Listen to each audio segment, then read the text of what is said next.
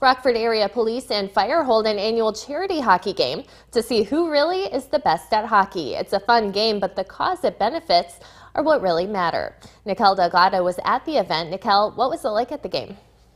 Marissa, the stands were filled with the community and the families of the police and fire departments, all supporting first responders, veterans, and those fallen heroes. It's a great event, and the public is really loving it. It just grows every year, and it's a good time. Saturday, the BMO Harris Bank Center held its 15th annual Guns and Hoses charity hockey game. Foundation beneficiaries say they are happy and honored to be a part of this event. It's an event that kind of brings camaraderie between the police and the fire. They always have that friendly rivalry. This is just a way to bring it out to the public.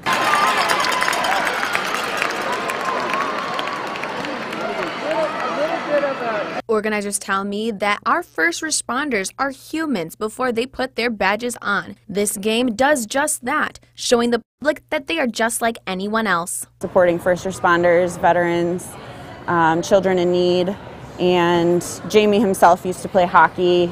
Jamie Cox's cousin, Andrea Cox, says this game also keeps Jamie's memory alive because he loved hockey. This game is always special for us, and just a fun way to come out and see the guys, you know, to, I guess, let loose a little bit and have some fun. Organizers say this is the perfect way for some of our local heroes to have a little fun. This is great for the community because it just brings everyone together.